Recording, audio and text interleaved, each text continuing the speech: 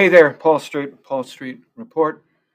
It's 2 in the afternoon. It's Saturday, September 14th. I wanted to say a few things about revolution. My readers, my listeners here have been hearing me throw the word revolution around a lot, identifying myself with revolutionary communism, using the phrase revolution, nothing less, all of that. Well, let me get into a little bit into that. I think in this and my next, or perhaps my next two videos, I'm going to spend some time on this topic. What is a desirable revolution worth having? What does an actual Marxist with their head screwed on right mean when they advocate revolution? I know a few Marxists, so-called, with their heads screwed on wrong. What specifically is a socialist revolution? Why do we need a socialist revolution? What does it mean to say communist revolution?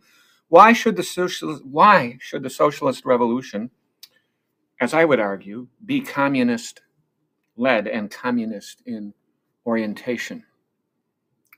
What's revolutionary from a socialist and communist perspective? What's not revolutionary? And today, my opening question, what's a revolution? Literally, what's a revolution? I'm going to get started on addressing all these questions today, focusing above all right now on that very last question. What is a revolution? And a lot of times, I've done this with capitalism, I've done this with socialism. When I do a topic, I like to literally go to Webster's online and get their definition and then work off their definition and how much it does fit and doesn't fit with what I'm talking about. This is the word revolution, how it's defined on Webster's online. And I looked at it this morning. 1, I've got 8 things, so bear with me. An action, the action by a celestial body of going around in an orbit or elliptical course. 2, the time taken by a celestial body to make a complete round of its orbit. 3, the rotation of a celestial body on its axis. So obviously the first 3 are talking about astronomy. 4, a changeover in use or preference, especially in technology, as in the computer revolution or the foreign car revolution. 5, a sudden, radical, or complete change. 6, a fundamental change in political organization, especially, Webster says, the overthrow or renunciation of one government or ruler and the substitution of another government or ruler by the governed.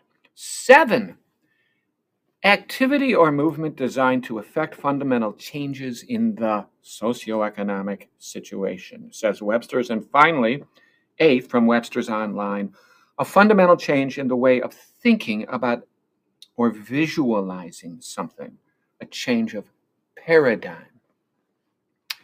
When I was an undergraduate at Northern Illinois University, Carl Perini used to make us read The Structure of Scientific Revolutions, which is all about the historical rise and fall of different scientific paradigms. Well, we can get rid of the first 3 definitions right away. They're about astronomy and the movement of bodies in space.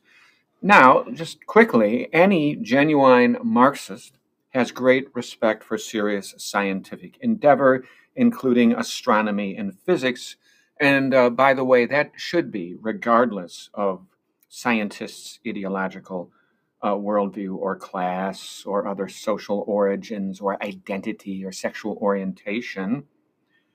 Objective physical reality, Newton's laws of motion, the universal law of gravitation, the laws of thermodynamics do not have a race or a gender or a class or a political party affiliation or a sexual orientation. So I just wanted to get that out of the way. And by the way, if you ever look at Frederick Engels' marvelous, I'll put it up in the notes, graveside speech after the death of Karl Marx, he begins immediately with referring to Marx as a man of science and a great respecter of science who followed every great scientific development of his time, including the theory of evolution enunciated by Charles Darwin at around the same time that Marx was writing Capital. And Marx didn't give a flying fuck about the ideological perspective of scientists. He valued science in and of itself. But anyway, I digress.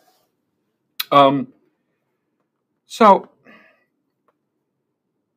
the 4th definition in Webster's, new technology, I think gets us a little closer to the topic, since it is human beings and social organization that create technologies. And new technologies can and often do have significant impacts on and implications for human society and activity. Look at how steam-powered cotton spinning and weaving transformed the lives of untold millions of people during the first industrial revolution in the early 19th century.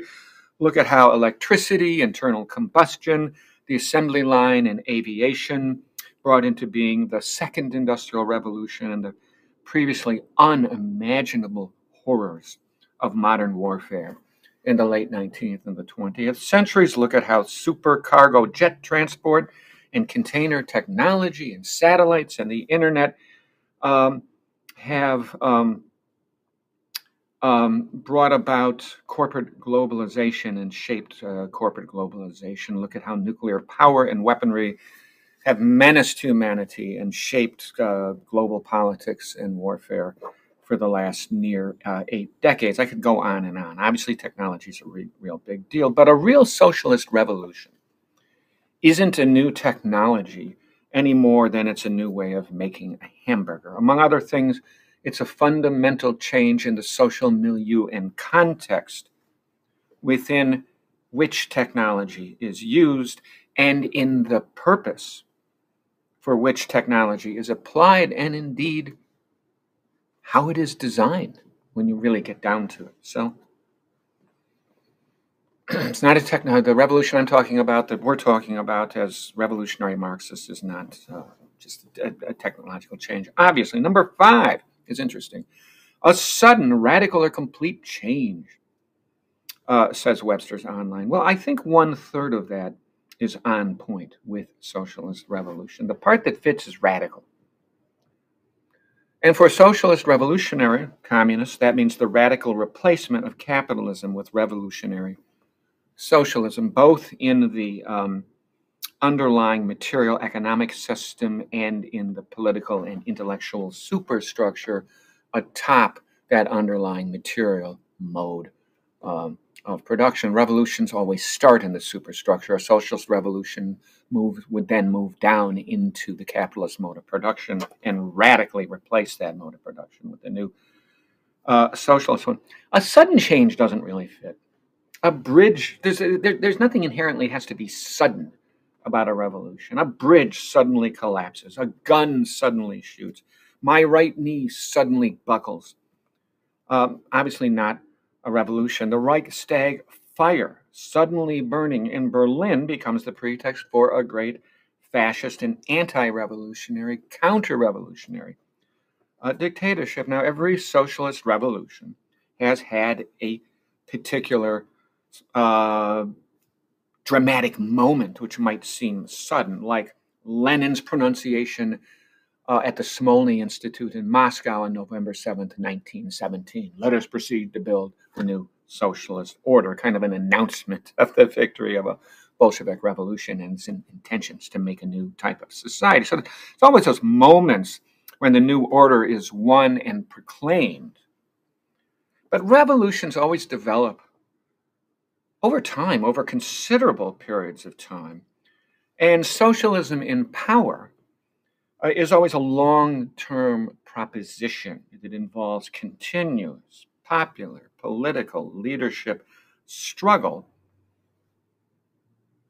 if the revolution is not going to fail and be undone, and if the bourgeois revolution is not, if the socialist revolution is not to become, in essence, a bourgeois revolution, slip back into capitalism. Complete change also doesn't really fit for a socialist revolution, for the desirable socialist revolution.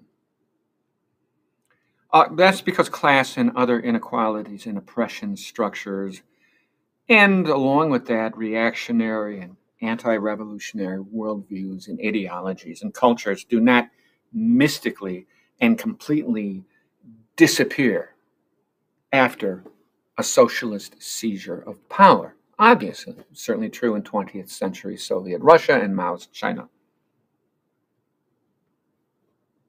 Thinking they do disappear overnight is simply magical thinking. Such comprehensive overnight evaporation is impossible. It's just historically unsustainable thing to happen. And I've had to say this to liberals who tell me that when I say revolution, that I think that I think you just snap your fingers and everything would be different. That's insane. Nobody thinks that. No serious Marxist thinks that.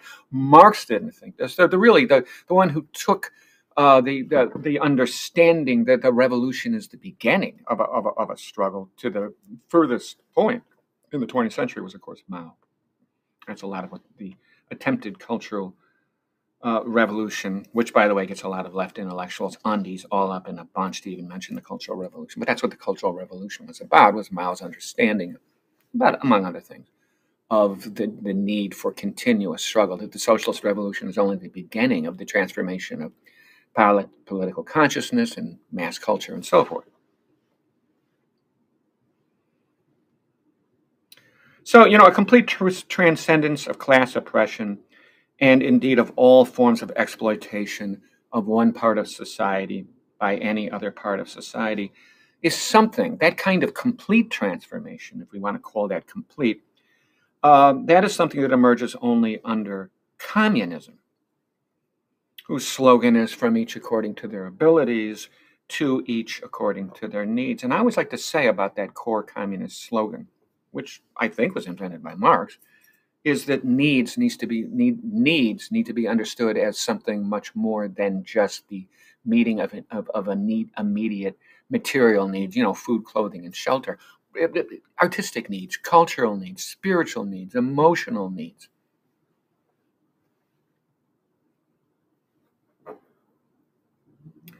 Now, that complete change, communism, doesn't happen under socialism, but it is a profoundly desirable long-term outcome, and making that the goal of a socialist revolution is the very purpose, the heart and soul of a communist vanguard, of a communist party, of a real communist party, a revolutionary communist party. And I always say it's kind of silly that the Revolutionary Communist Party has to call itself a revolutionary communist party, right? Isn't being a communist by definition revolutionary? Well, unfortunately, no, it isn't, thanks to the historical experiences of the rather pathetic and revisionist and bourgeois accommodating communist parties of the 20th century in Western Europe and the United States, and of course elsewhere. Let's look at Webster's definition number 6 of a revolution. A fundamental change in political organization, especially the overthrow or renunciation of one government or ruler and the substitution of another by the governed. Now, this has some partial positive relation to a real desirable socialist revolution, but on the whole, it falls very short, in my opinion. A desirable socialist revolution, and I'm starting to acronymize that as DSR, a desirable socialist revolution, would absolutely, yes, involve a fundamental change in political organization, the replacement of a political system that represents and institutionalizes the societal dominance, the rule of the modern capitalist ruling class, and more importantly, the capitalist system. A DSR would involve the replacement of that ruling class and its system by what Marx called the dictatorship of the proletariat, meaning a socialist government empowering the people and replacing the profits regime and empire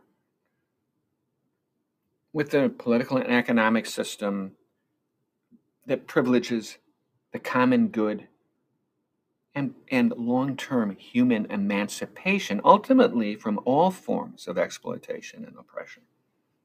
That it privileges those things over and above individualistic profit pursuit and getting over on other people and the rat race.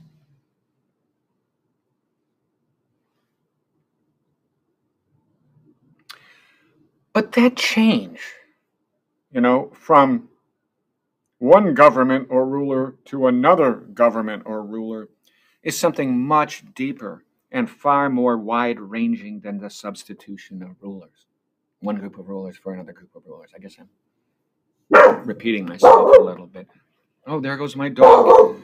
Some dogs are barking outside, and you are probably now about to hear my dog barking in the background. Oreo, please! I'm talking about revolutionary communism here.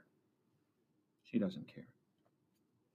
So it's a much bigger change than that, right? The socialist revolution, the DSR, the desirable socialist revolution, is about a fundamental, radical, and qualitative change in the purpose and the nature of government. It's about the change involved in an actual socialist revolution, and that means reaching down below the political superstructure to radically transform the underlying economic base, that is, the mode of production. So that's very different, I think, than Webster's. So Webster's gets a C- on that. It doesn't flunk, though, at least from the criterion of socialist revolution. Or desirable socialist revolution, DSR. I love acronymizing things. Number 7, Webster's, may get us a bit closer to the DSR. Quote, activity or movement designed to effect fundamental changes in the socioeconomic situation. Now, I've already said what the fundamental change in economic life would be, or the socioeconomic situation. A shift from the capitalist profits regime to socialist production for the common good on the path to human emancipation for all. Still, the wording here, so that's a change in the socioeconomic situation. But the wording here is very vague and very weak. Webster's wording here is very vague and very weak.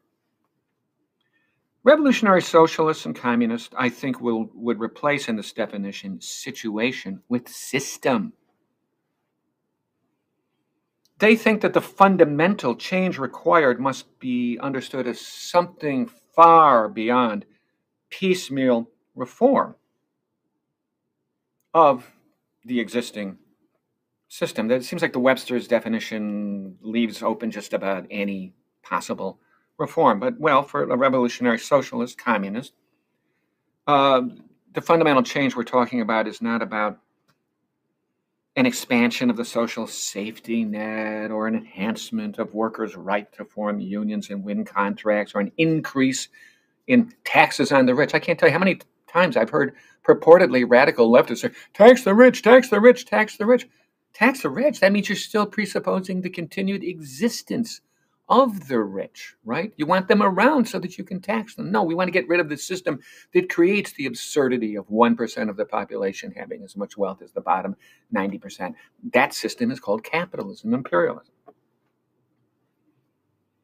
No, so, revolutionary socialists, communists seeking a DSR are not trying to put lipstick on the pig of capitalism and imperialism. As actual radicals, they want to go down to and tear up the very taproot of modern exploitation, ecocide, imperialism, class rule, and alienation. They want to go to the taproot of all that.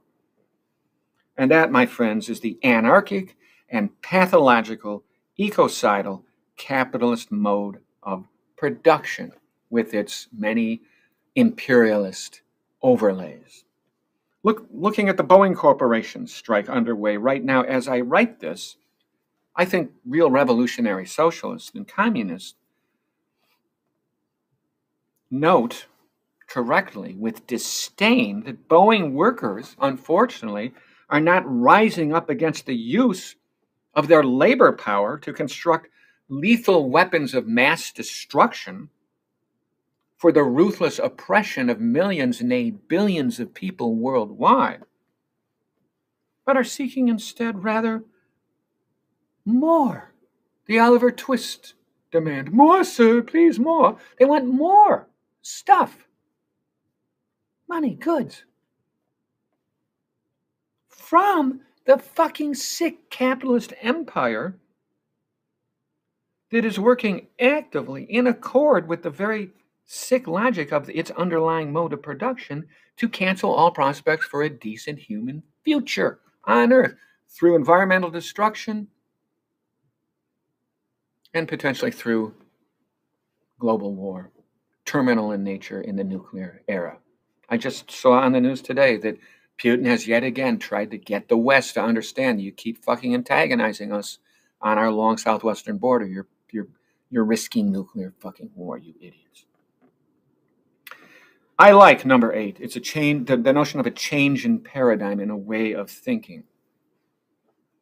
Now, when Webster says that, when they say paradigm, they're thinking of scientific paradigms, as in the leap from Newtonian to Einsteinian physics. But a DSR, a desirable socialist revolution, involves the determined effort to spread new ways of thinking about human history and society and about humanity's relationship to the world, including a shift from competitive, selfish, me-first, rat race individualism and intimately related bourgeois, dark notions of human nature and bourgeois explanations of inequality and human conflict and bourgeois celebration of the human domination of the natural world, which is impossible because nature bats last, and we're finding that out right now.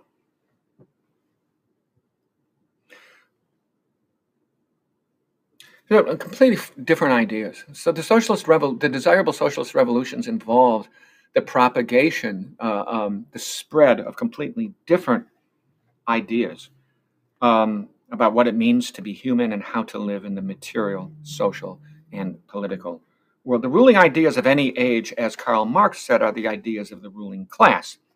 Material class dominance of the economic system brings class dominance historically across the ideological superstructure. A desirable socialist revolution, a communist-led socialist dictatorship, of the proletariat.